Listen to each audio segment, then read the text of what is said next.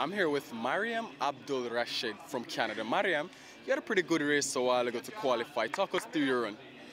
I was really just focused on getting to the next round, no matter what it looked like, so I did that.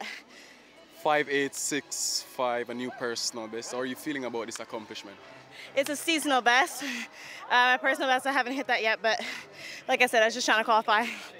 Going forward to the next round, could you just tell us about your strategy in terms of will there be any changes to it?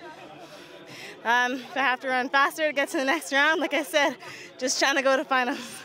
All right, thank you very much and all the best. Thank you so much.